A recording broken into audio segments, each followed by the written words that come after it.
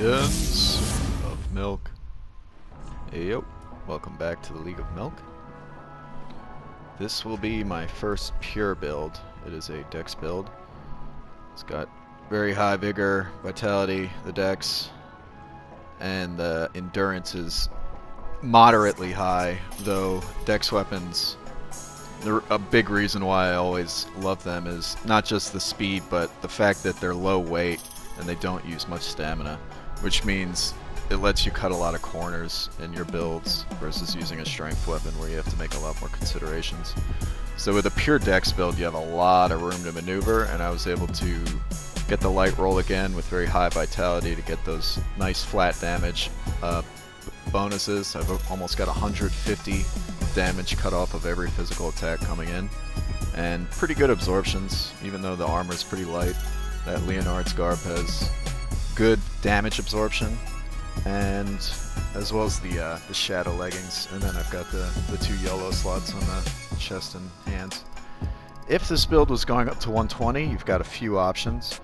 The simplest one is just take the dex up to 60.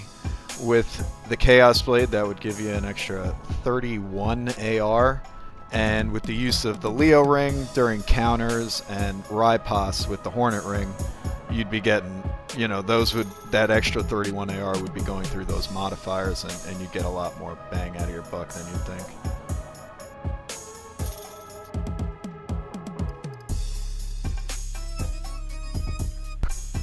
Another really good option, and this would make it not really a dex build anymore, but if you are willing to sacrifice 3 vigor and bring it down to 37, I know most people would, you can bring that endurance up to 40, and you could keep the vitality at 30 there, and then you can bring the strength up to 27.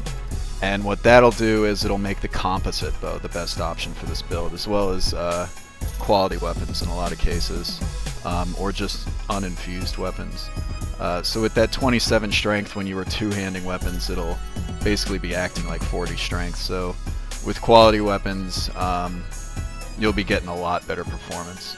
And the composite bow will also be getting that boost. And bows are very powerful in PvP if used, as a backup and used tactically and smartly.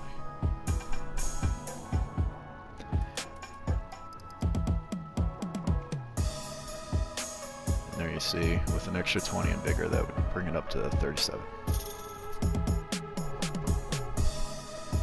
Another good option, and probably the one I would go with personally, would be the 50 dexterity, so a bit of a compromise there, but the Chaos Blade with the S scaling still gets a good boost, and the vigor would remain at 40, and the endurance would be right under that soft cap. And this build will specialize in using the Leo Ring and landing counterattacks, which is hitting an opponent during their attack animation with a thrust damage type attack. To go with that Leo Ring, you're going to want weapons with great thrust damage type attacks. So my recommendations for that would be the Chaos Blade as well as the Lothric Knightsword. And under the bow, it says that it's got none type of attack, unlike with weapons. However, if you go over and look at the arrows, that all bows deliver thrust damage type attacks on every attack they do.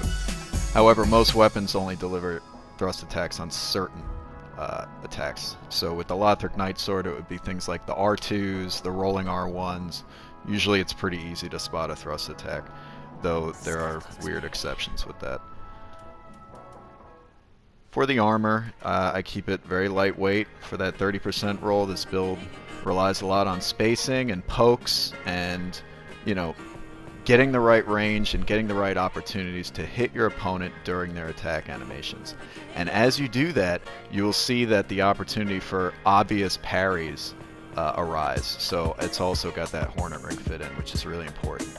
And that has the 30% boost to counterattack, to Rypos and backstab damage, and the Leo Ring has the 15% boost to all thrust damage delivered during counterattacks. The Leo Ring is a must for the setups that I'm describing here. However, for PvE invasions or for mixing it up using other weapons like the Twin Scimitars or the Karthus Curved Sword, the Leo Ring might not be as helpful. It won't be applying to both your weapons anymore. So you can mix it up with obscuring ring and other things like that. I'm hard pressed to recommend something other than the Hornet ring, but the life ring plus 3 version in particular is a good option. It gives you a ton of health, and this build is already pretty tanky and good at avoiding damage, so you find that you're able to make quite a few mistakes and, you know, land a partial parry here or there and not feel the pain of it too much like you would on other builds where you're like, oh my god, this now the complete dynamic of this duel has changed. That 1800 health is pretty nice. However, the Hornet ring is just ridiculous right now, and this build is so good at setting up your opponents for an easy parry that I'm hard pressed to recommend anything else. But the Chloranthy ring, I really recommend again. Even though we've got the endurance again, this build relies a lot on spacing, and you want the most out of that roll potential, that long roll potential that this build offers. So keeping that Chloranthy ring, keeping the pace of the fight where it needs to be, and being able to keep up with it at all times is pretty important. And with the Ring of Favor and Protection +2, it's almost like an extra 6 points in endurance, so it's a nice chunk of stamina there. So the build is very, very mobile and able to react to different situations like it needs to be for a build that plays off of counters. And playing for counters, it's something that might draw hate sometimes, but it's a very effective way to PvP. And this is a good build for learning the ins and outs of PvP. And one thing worth mentioning is that different arrows use different amounts of stamina. Large arrows use the most stamina, naturally. They do the most damage as well at 55 AR. And then standard arrows use a little bit, well, actually quite a bit less stamina. However, they lose 10 AR off of those large arrows, which isn't really a big deal. So that's a good option, possibly. And it's worth noting the wood arrows use very, very little stamina. So the only reason, I think, the most important reason this would come into play is if you're building a low-level dex build and you're cutting corners with the endurance. This would be a good way to keep up the pressure, keep up the pokes, without using a lot of stamina and sacrificing your mobility and being able to keep your spacing as well. So this is more the setup I run for just kind of general stuff. I like to have the hood, but the stats are so tight right now that I have to switch to the life ring for that. But the Hornet ring isn't super useful in PvE anyway. So I hope you enjoy the build, and I hope you enjoy these duels coming up. So I'd like to showcase just a couple duels against different styles of players and weapons, and how to approach each one.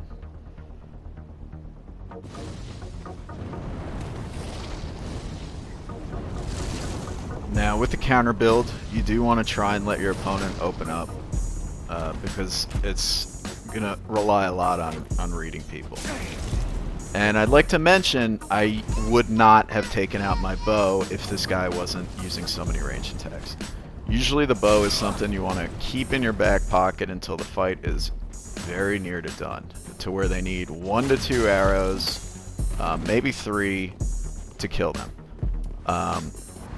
It's just such a good tool for ending fights, and the ends of fights can be so tricky, so annoying. All players change their tactics when they get very, very low on health, and if you can just surprise them with an extremely fast ranged attack and just quickly finish them off, it's a good thing. And you see there, the bow is such a good tool for baiting players into an obvious R1, running R1, what have you. And once you know get the hang of pairing the different weapon types, it's just a great way of setting people up for those parries. Parries are hard to land. I mean, I'm not the best at it, but it becomes a lot easier if you know what your opponent's going to do beforehand. And you see with this build, even though they've got their buff, I'm willing to trade. Oh my god. That was a hard-hitting counter. So you can see that with the Leo ring and a charged R2 and a counter, the damage multipliers just go nuts, and you can do some pretty intense damage with even a fast weapon. And I really, really like the Chaos Blade on this build, because it's got that long R2, it's got the running R1, which is incredible. The Lothric Sword is great, but it doesn't have a thrust damage running attack. And we all know katanas have a pretty good thrust damage running attack. So I think it's the best option for this build, to be quite honest. The sword is quite good too, and I was having a lot of success with it. I think I'm going to put up another duel video with just the sword. It's a pretty stylish weapon too. I like the design of the Lothric Knight Sword. So with this build, against a lot of weapons, you don't have to be afraid to trade. And if someone's hunting for parries, you know, charge up those R2s and just roll the dice. People miss those parries on charged R2s a lot, miss their rolls on them a lot, and they hurt a lot with this build. And the running R1s hurt a lot too. I mean, if you time your attacks during theirs and they're swinging wild and you've got more range than them with something like that curved sword there, those short range curved swords, with the Storm King curved sword and the Karthus curved sword, you have to be a lot more careful. But with all the others, you've got a nice range advantage on them with this Chaos Blade. So you can really play them almost like you have a spear in your hand. I forget to heal at the beginning of duels a lot. Anyway, so you do not outrange Fume Knight swords. So I don't know if y'all saw the Dexluck bleed build. And there you see, when somebody's hunting for those parries, just charge those R2s up. There's a chance they'll get it, there's a chance, but it's a lot harder to get the timing for it because you can vary it if you want. You can release it early if you feel like they're so pro that they've got it charged out. Oh, and there's some bad spacing. So that's something you just have to get the hang of. The range of the weapon. I haven't really used the Chaos Blade much, but that's just something that that's gonna happen. But the build is so tanky that mistakes can happen. And with ultra weapons, you want to fight that battle of attrition with their stamina. That's what your Chloranthy +2 is for. That's what your highly efficient weapon is for. You don't have more range than them, you don't have more power than them, so you can't trade even with your thrust attacks. So you just kind of use up their stamina and then you get the punishes. And like I said, when they get low on health, that's when you switch to the bow. It's a really nice surprise. And the rolling attacks are great, but this is the old Dark Souls 1 method kind of where you just hold the shot, and it's a very fast attack. You just kind of wait for them to roll up, and then you can get a trade.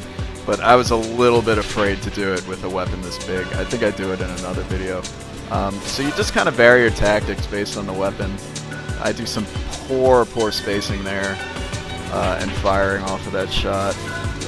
But, you know, you do have to kind of play the distance game. You do have to trap them in an animation. It's not so quick that you're gonna... And the tracking's not that good that you can hit him in a roll. I hope you enjoyed the vid. Thank you very much for sticking to the end. I plan on making many other vids like it, interesting builds and such. So please click to subscribe here on the right if you're interested in more of the same.